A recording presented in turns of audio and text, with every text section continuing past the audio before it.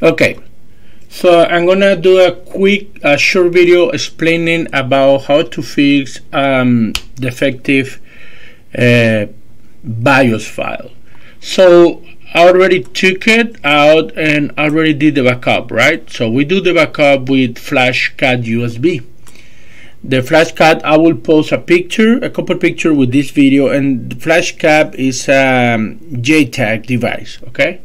It's very cheap. You can buy it on eBay or Amazon. I'm not sure about Amazon, but I'm sure that you can buy it on eBay. It's cheap. And then there's an adapter that can read and connect to your SPI ROM IC, your BIOS IC, and then you can read it. So I did a backup. Okay, this is the backup. Okay, how I do? I will do another one so I can show you. You click here. You say OK. But before that, let's be sure that it's still reading it. Okay, there you go. That's my file. It's MXIC. So I'm gonna do the backup. Okay, so I'm gonna put test 2 on this one, and we're gonna save it. So it's reading the file. You see? Boom. Until finish here. So when it finished, we're gonna have a bin file. We need that 8HXD. I've been using this one for years. It works perfectly for me. So let's wait for finish it. It should be here in my next open space on my desktop. And it's not there. Where's my oh, my bad.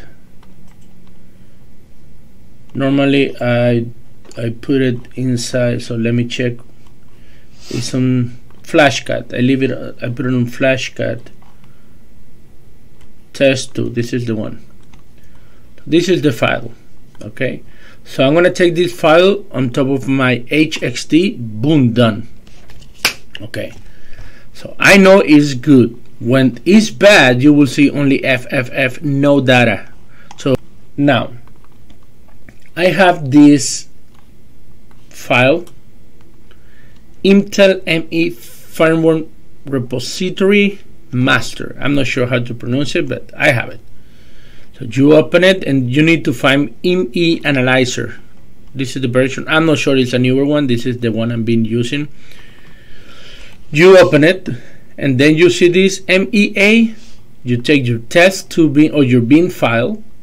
You go, you put it on top and done. It should, there you go. It's asking you this. Welcome to Intel Engine Firmware Analysis Tool. Please enter to skip or input to the list option. You push enter on your computer and it uploads or it shows you this. This is the version of your ME region. So to explain you a little bit, when your BIOS got damaged, almost all the time because your ME region is defective. So there's a couple things that you need to check here. First one is the chipset support, LPT-LP, and region, type region extracted as slim, and your version 9.5.3.15.26. Why is that so important? I'm going to show you why. You go back here and then check on 9.5.3. You check here, you see 9.5, and then I'm going to check 9.5.3. and then the 1526. I have this one. Now here it says SLM, that's a slim, and then it says EXTR, it means extracted. PRD is production. So this is 100% the file that you need. Okay, this is your file. So I'm gonna copy it. I'm gonna put it on my desktop because I'm gonna use it, and I don't mess with this. I don't wanna erase anything on this because here are almost all the kind of files or BIOS that they use. Okay, so I'm done with this. Now the next thing to do, I'm gonna copy this, copy and paste, because this is my original file. I don't want to damage it. I'm gonna close this one because we're gonna work with the copy. Boom, we're back. So what I'm gonna need now, this file, the EMI region file, I'm gonna put it here too, and it's gonna show me this. Okay, so the next thing I'm gonna do, I'm gonna select everything, Control A on my computer, and the length here under is very important, very important, bro. Okay, now I'm going to the top. So the length is 11F000. You need to copy that. You need to learn it on this file. Why? Because when I go to my original file or to this file, I'm gonna search for something. First, this is what we're gonna search. Let's search FPT. So here, search, I'm gonna put FPT, and boom. You see this section? See how it looks? Well, it's the same section. You see? So something here for some reason is corrupted on your file. So what you're gonna do, you're gonna copy this. When you go to your file, you're gonna put it here, and you're gonna do select block.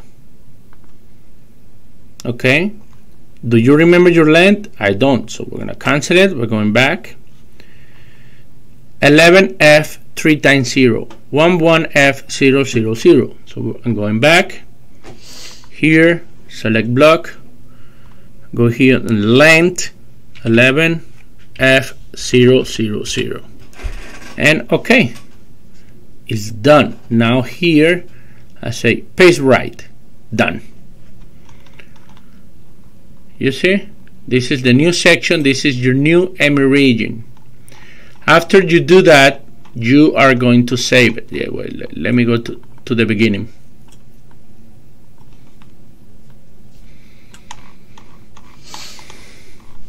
I want to see that everything match. Okay, from here, 11F000, and then you select length, done, and then paste bright. It's paste bright all the time, no insert, paste bright. When it's that, you go here and you save it, and done. You already clean. Remember, we're using the test to copy. So you already clean the, what's the name? The EMI region of your file. So what you're gonna do now, you go to whatever application you have, you erase it. Here, right? Let's erase it. And I want to erase it because I'm using a real BIOS from another computer. And then after you erase it, you're going to write it back. After you erase it, I'm going to erase it anyways. I have the original backup. Yes. It's going to take, I don't know, a minute, and then you're going to write it back. And then you have your EMI region working. And I'll show you how to write it back. Again, this is not the only operating system, or this is not the only tool or equipment that you can use for this. There's several, but this is one of the cheapest one. So you see now it's all F because it's blank. There's nothing in it. There's no data. Now I'm going to write it back. So I'm going here, write data to memory, my file, and then test to copy. Another important thing is, if your file is good, you did a good job, it's going to be exactly 100% exactly the original one that you did the copy.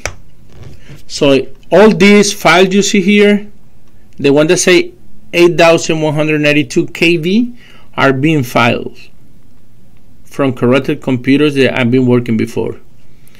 And all these computers, they have to be exactly the same amount of bytes, kilobytes. Okay, so that's it. And then you select which one you want to write, open, and then okay. And here, every time it says successful. It means that everything is going in the right place. That's it. Text me or whatever you need to. If you didn't understand something, watch the videos 10 times until you learn it. Any question, any confusion, you can text me, bro, and call me, and I'll help you. No problem, okay? That's it, bro. Have a great day.